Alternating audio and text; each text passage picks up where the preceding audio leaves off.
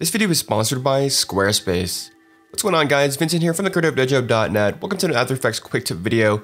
Today I want to share some tips on how to kind of stay organized with After Effects, kind of increase your workflow. Just some minor tips that I think a lot of people may not know of when working inside the application. Let's go ahead and get started.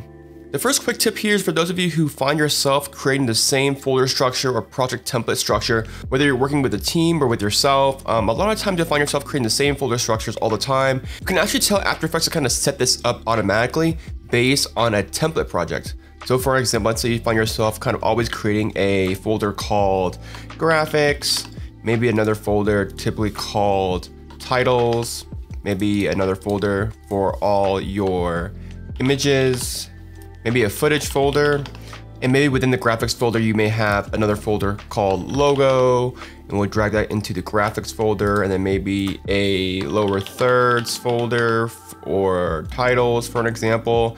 And then maybe you have a blank composition that's 1080p for your main comp, just to kind of get things going.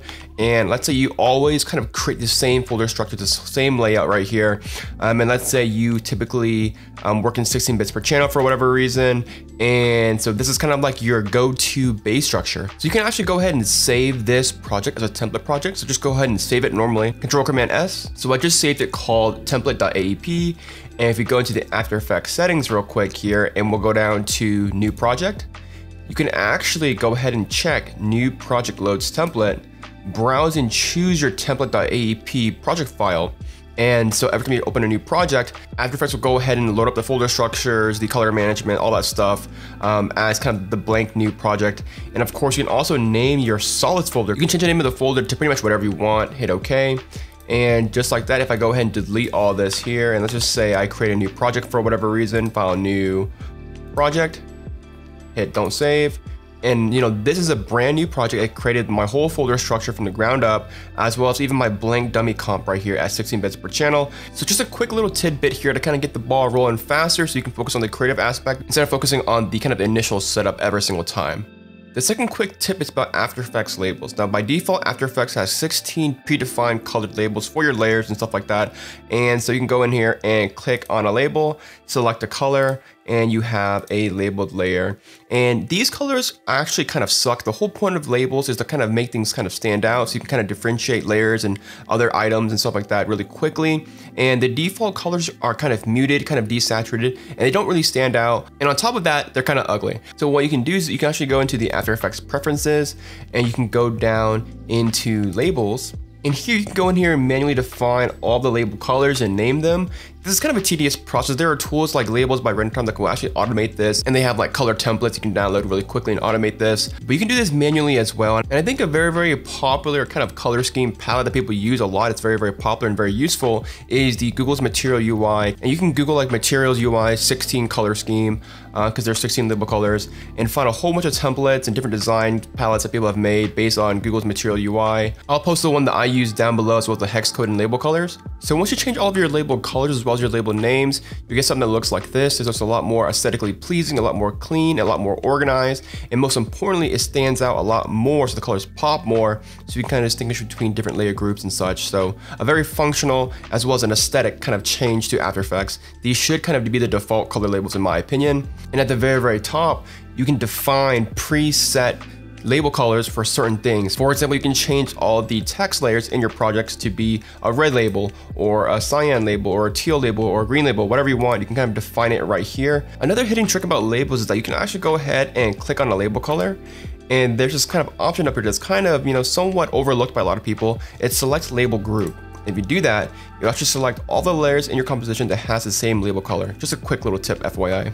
The third quick tip is about saving your workspace. It's kind of a fundamental thing, but this is kind of how I like to work most of the time. If it's a medium-sized project, not a lot of layers, this is kind of my go-to default setup where I have my effects controllers here, my effects and presets here, and all this other stuff right here to the side. And this sometimes gets messed up when you update After Effects, where you install a new copy of After Effects, for example. So it's a good idea to kind of save this kind of workspace. So set up After Effects the way you like it, and then go into your Windows, go to Workspace, and go to Save as New Workspace. I'll call this Dojo Space 1.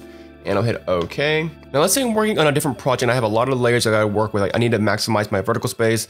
I can change my layout to something like this and save it as a second workspace, for example.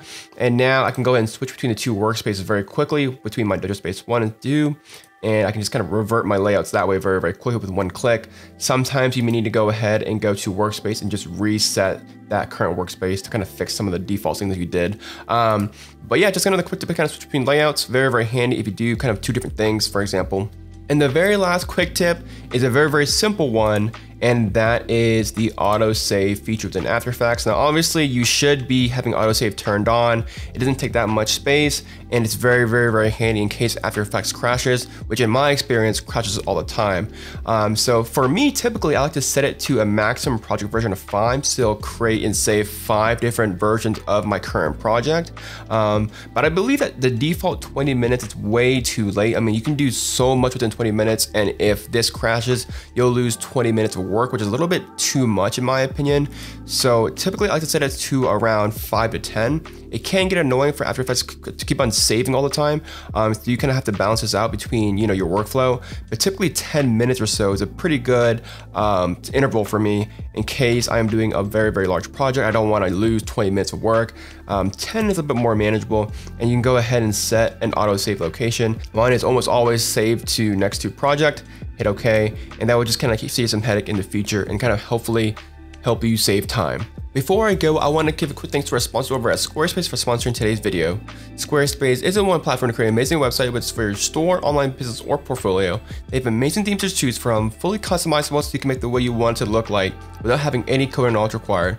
They have awesome 24-hour support, and best of all, if you use the promo code Dojo at checkout, you can actually save 10% off your order and support the Dojo. Check it out over at squarespace.com/dojo. Squarespace, the #1 place to create an amazing website. That's pretty much it for this video, guys. If you guys have any other quick tips that you want to share, leave them down below in the comments. Leave a comment down below for the YouTube algorithm. Give this video a thumbs up and subscribe for more videos like this. My name is Vincent, and I'll see you guys next time. Bye, guys.